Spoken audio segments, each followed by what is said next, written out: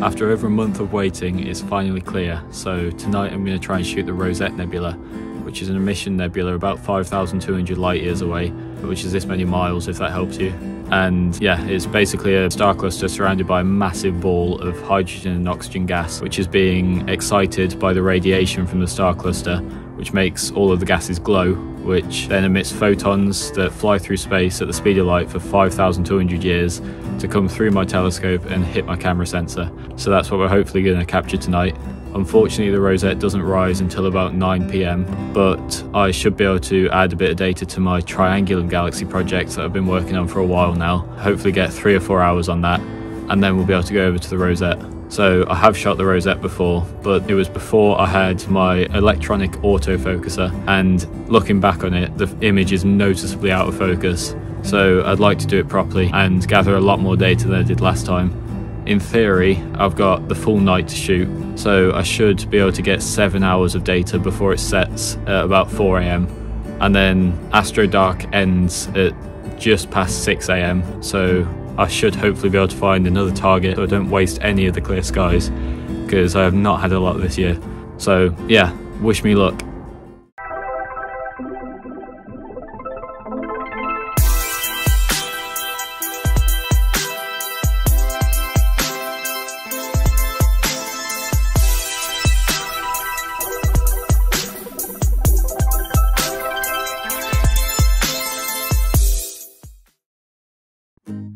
Right, here's everything set up. If you've watched this channel before, you'll be familiar with this, but I'll run you through everything that I've got anyway. So, on the back here, we've got the ZWO ASI183MC Pro, which I'm going to cool down to -10 degrees C tonight, and they'll be at game 111, offset 8, and 5-minute exposures. And then we've got the Star Adventure GTI as the mount, so that I can point the telescope around and track the sky throughout the night. Then one of the main pieces is the Redcat 51, which will give me a fairly tight view on the targets that I'm doing, because the sensor of the camera is actually quite small, so it crops in quite a lot. So even with just 250mm focal length, I actually get a fairly tight frame around things. And then up here we've got a little guide set up, so we've got a 30mm guide scope and a ZWO ASI120MM Mini guide camera. So that will just send pulses to the mount to keep us pointed exactly where we need to be throughout the whole night, and help to correct any little errors that might arise. And then we've got the ZWO EAF, which will automatically focus the telescope every hour throughout the night. I've got it set to, and every time the temperature changes, the focuser will refocus, as that means that the telescope will slightly change shape, so we could drift out of focus with temperature changes. And then there's a little filter drawer here that I've got a Optolong LX stream in, which will just cut out all of the light pollution, or as much as possible, and it will just isolate the H alpha and oxygen 3 bands of light that are entering the telescope to just isolate the nebula. So yeah, that's the setup. I don't know what's happened to the sky. While I've been talking to you, that has just came out of nowhere. Let's hope that goes away. I'm going to power the PC on and carry on like normal, and hopefully the next time I look up, it's back to crystal clear. Okay, I'm going to attempt to share my screen with you now, so hopefully you can see it. If you can't see it, then you won't be watching this bit, so I don't know why I'm telling you. Anyway, let's connect to the PC. Right, select the right profile and load. Okay, we're in. I just need to connect all the equipment now. So first thing is the camera, when it eventually stops swirling around up here. There we go. Right, so I'll hit connect on the camera, and it's already set at -10, so I'm just going to tell it to cool down. Now we need the focuser, and I've got a manual rotator. I just connect that to make framing easier. And then the mount, and last but not least, PhD2 guiding. I think the clouds are thinning out. I don't want to jinx it. There's PhD2 up now. You can see the clouds are moving relatively fast, so hopefully they go away. Right, so now I'm going to go to the imaging tab.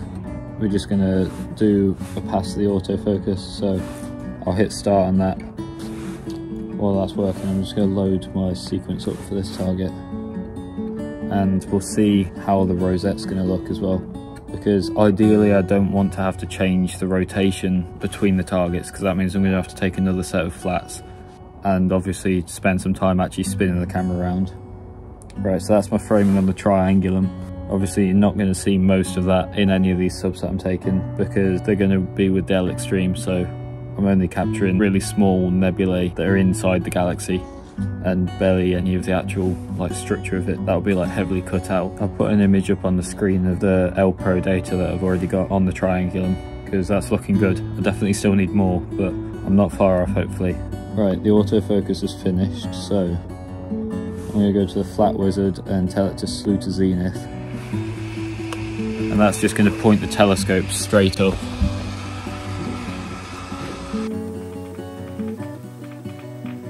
So the reason I've done that is that I can get my phone and get just a blank white screen on my phone and then balance it on top of the telescope and take 30 photos. The idea behind the flat is that all of the dust motes and things like that on my telescope, and also things like in the actual optics of the scope, like vignetting and stuff like that, if I take a photo of a just plain white screen, I can then basically capture all of them regions that are going to be darker because of the vignetting and the dust motes and everything.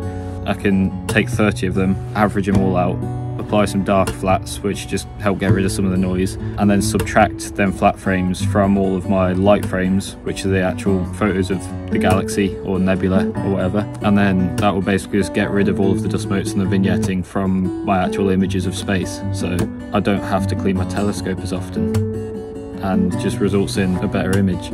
I probably should still clean my telescope though. So yeah, that's pointing straight up, so I'm gonna have to stop recording now because I'm recording on my phone, so I'll be back in a minute once these have been taken.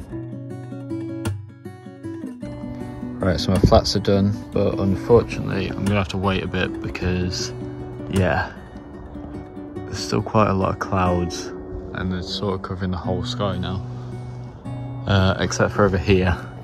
I'm just gonna wait for these to pass, which hopefully they do. I'll update you soon.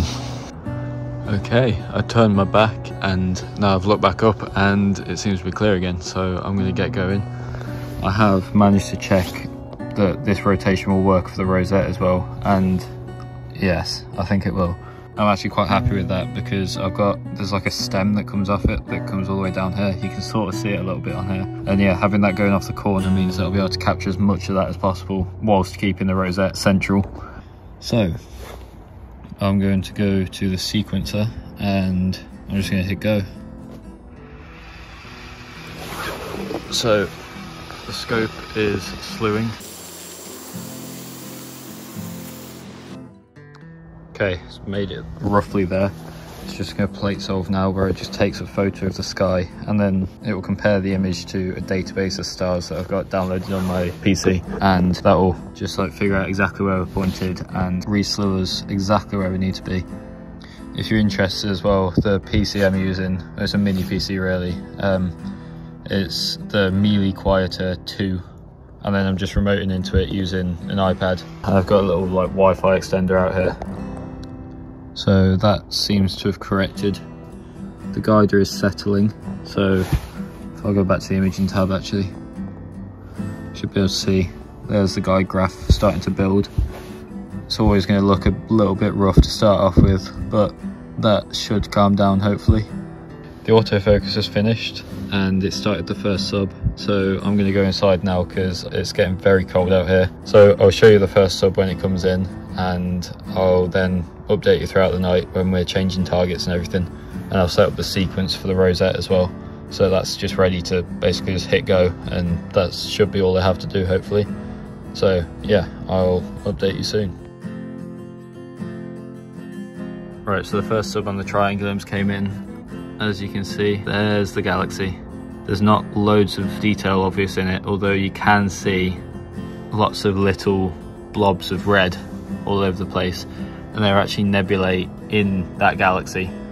So it's pretty cool that I'm capturing that, and that's all I really want to capture, because I'm just going to combine this data with the broadband data that I get with my other filter to just help bring out these in the final image.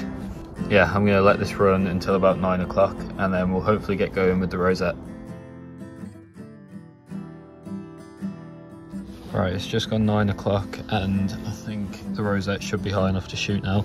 So I'm going to go over to my sequence and I'm going to get rid of the triangular part, and then the rosette, I'm just going to hit go on that.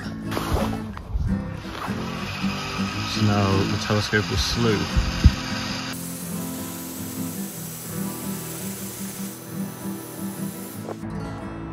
Okay, seems to have made it there. Let's hope that the rosette is high enough.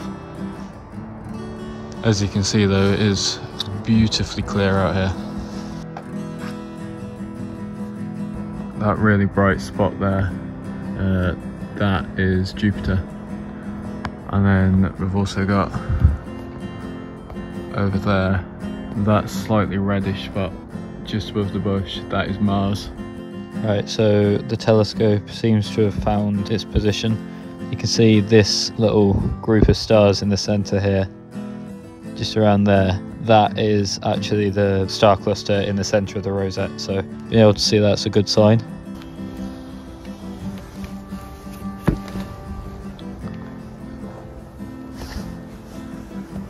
I'll see if I can show you where the rosette actually is in the sky. So we've got my telescope here. If we look exactly where that's looking, you'll see it's pointing just below these two stars. If I can find my finger, there it is. Those two stars, one there and one just below it. Those are just above the rosette, so the rosette should be somewhere around here-ish. That's not massively accurate, so don't use that as a guide on how to actually find it if you're trying to look for it. But yeah, it's roughly in that area. Right, so the first 5 minute sub has just started on the rosette.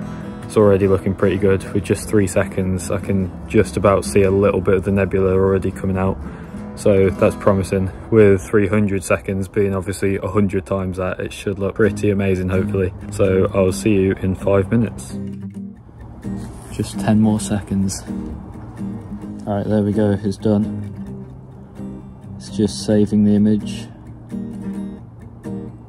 And yeah, that is incredible. Right, yeah, I am very happy with that. So I'm gonna let that run until hopefully about 4 AM when it will set, which will give me what, like 6.5 hours in theory.